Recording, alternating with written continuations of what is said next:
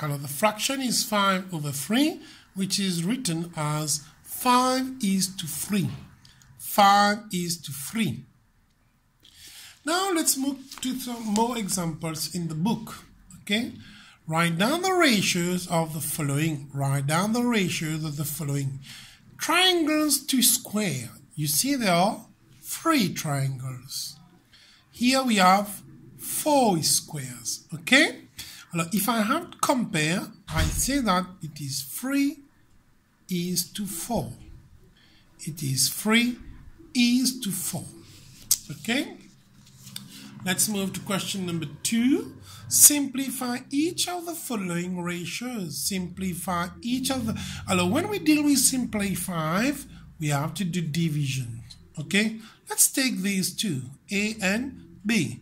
We have 6:4.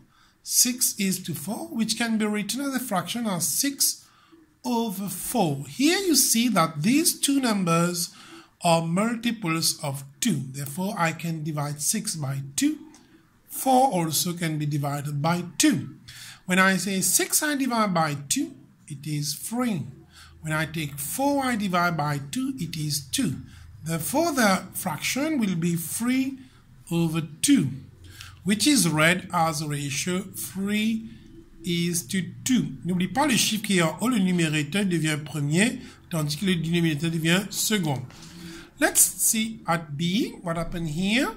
This can be written as 9/12. Both numbers are multiple of 3, therefore we can divide by 3 here, we can divide by 3 here. 9 divided by 3 is equal to 3. 12 divided by 3 is equal to 4. Therefore, the fraction is 3/4, which can be written as ratio 3:4. Okay? Le numérateur devient devant, le dénominateur vient à l'arrière. Let's continue. Number 3. Write down each of the following as ratios, as a fraction, and reduce to its lowest term. When we have to reduce to its lowest term, we have to do division. Let's take the first one. As I told you earlier, you can write it as such, 4/10. Here you can divide it by 2. Here you can divide by 2 because in table 2 we have 4 and 10. 4 divided by 2 is 2. 10 divided by 2 is 5. The ratio can be written as 2:5. Okay?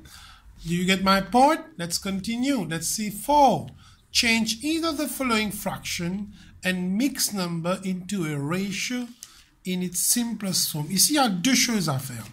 Premièrement, on doit convertir le fraction en ratio.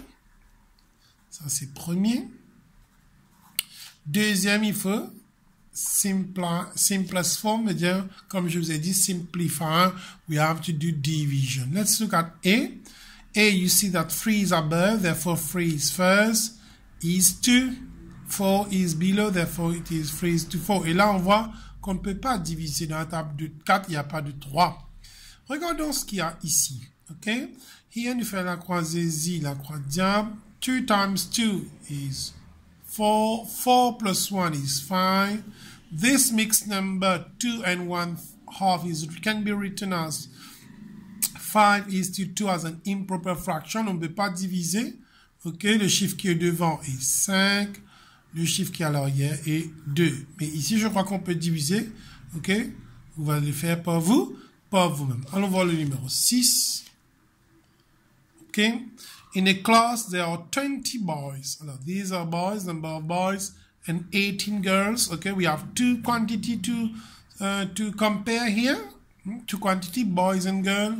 Find the ratio of boys to girls in the simplest form. Je vous ai dit, quand il y a simplest form, on doit faire division. Alors, it is boys to girls.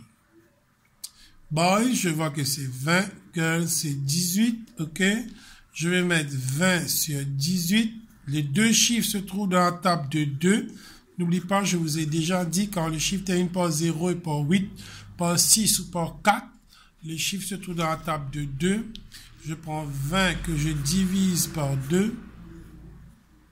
N'oublie pas de faire la table de 2. It is 10. 18 divided by 2. Excusez-moi.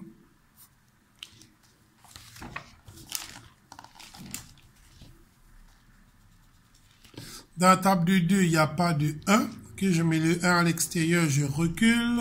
J'ai eu 0, 0 surtout dans la table de 2. 0 divisé par 2, ça donne 0. Il reste un chiffre.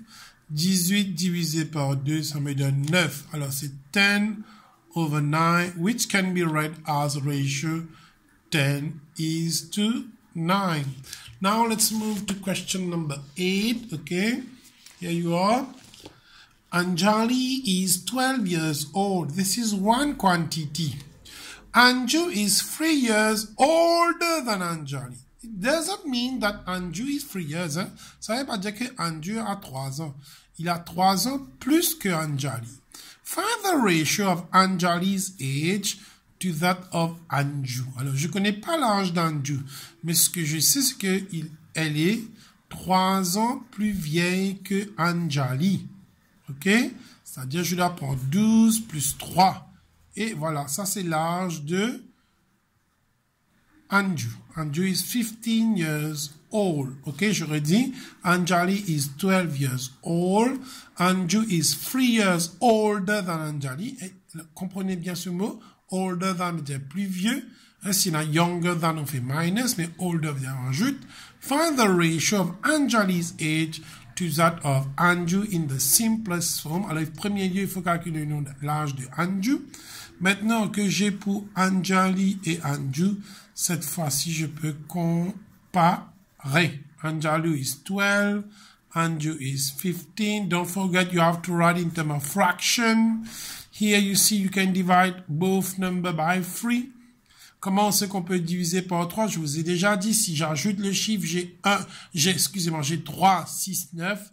Je peux diviser par 3. 1 plus 2, ça me donne 3. 1 plus 5, ça me donne 6. OK? La table de 3, je vous ai envoyé dans la correction du devoir de average. Alors, regarde bien, il faut diviser, prenez votre temps. Si vous ne connaissez pas la table, je vous ai dit de faire la table à côté. Dans la table de 1, dans la table de 3, il n'y a pas de 1. Je prends 0. 0 divisé par 3, 0. Il reste un chiffre. 12 divisé par 3, ça me donne 4. OK? Maintenant, je prends le 15 que je vais diviser par 3 toujours. 1 divisé par 3, il n'y a pas, comme je vous ai dit. 0 divisé par 3, 0. Il me reste 1. 15 divisé par 3, ça me donne 5. Here you are. But don't forget, you have to write it as a ratio. It will be 4:5. Okay, now let's move to question 10. The ratio of Kevin's money to that of Tanya is 3:5. Alors, here we have already compared Kevin's money. Kevin en premier, c'est-à-dire 3. Tanya, elle, c'est 5. OK? Therefore, si on a pour écrire, je vais écrire comment? Kevin to Tanya. Kevin, which is 3, and Tanya is 5. If Kevin has 60 rupees, now we move from ratio to money. Okay? We are comparing. Hein? C'est deux choses différentes. C'est ratio. Un ratio represents certain number, certain parts. Okay? How much money does Tanya have? Alors, moi, je vais dessiner ce table-là, cette table. OK? Je vais le remplacer. Ça va m'aider. Vous allez voir. Alors, je sais que Kevin, alors je mets ratio number in all, Kevin et Tanya. OK? Kevin a combien de parts? Je vois que Kevin a 3, je mets dans la case C. Kevin, c'est 3 pour ratio. Tanya, elle a 5. Alors, je mets Tanya 5. Le tout, le in all, c'est définitivement, il faut prendre Kevin, on rajoute avec pour Tanya. Hein? Kevin et Tanya, 3 plus 5, ça me donne 8. Ça, c'est le in all. Maintenant, qu'est-ce que je sais? Que Kevin a 60 roupies. Kevin pour number a 60 roupies. Voilà. OK. Et là, qu'est-ce que je vois? que le 3 est équivalent à 60. Alors, le 3 dans ratio, que je peux écrire en 3 parts, ok, c'est équivalent à 60 roupies. Alors, ça, c'est ma première ligne. Ok, je ris, je vois ça ici, le 3 est équivalent à 60, le 3 parts égale 60 roupies. En deuxième lieu, deuxième ligne, je dois écrire pour 1 part. Alors, si 3 représente 60, si 3 représente 60, pour 1, ça doit être moins. Ok, comment j'ai ça? Je prends le 60, je vais diviser par 3. Je répète, si pour 3 parts, j'ai 60, le 1 part, c'est 60 divisé par 3. En fait, qu'est-ce qui se passe quand il y a 1 ici? Le chiffre qui est en haut à gauche va partir au bas à droite quand il y a 1. Je répète, le chiffre qui est en haut à gauche, quand il y a 1 part, le chiffre d'en haut à gauche va partir au bas à droite. Maintenant, je dois calculer pour Tania. Ok, Tania, hein? Tania, j'ai mis la réponse. Tania, c'est combien de parts pour Tania? C'est 5 parts. Alors, si ça représente 1 part c'est 60 divisé par 3. Je fais 60 que je vais diviser par 3. Ça veut dire 1 part, c'est 20 roupies. Pour Tania, c'est 5 parts. Alors, je fais 20 fois 5. OK, je répète. 1 part, je prends 60, je divise par 3, j'ai eu 20. Les calculs sont là. Tania, elle a 5 parts. On a vu dans la colonne ici. 5, ça veut dire que je dois faire 1, la pointe part, ou 20 fois 5. N'oubliez pas de mettre 20 au bas pour pouvoir couper le 0. Coupe le 0, on met au bas. 5 fois 2, ça me donne 10. Ça veut dire Tania a 100 roupies. OK? Regarde bien, vous pouvez revisionner la vidéo. Do the two children have in all? Ça veut dire how much money do the two children have in all? In all, on doit faire plus. Ça veut dire je vais ajouter ces deux-là pour avoir la somme d'ici. Je prends 100, j'ajoute avec 60. Ça me fait 160 le in all.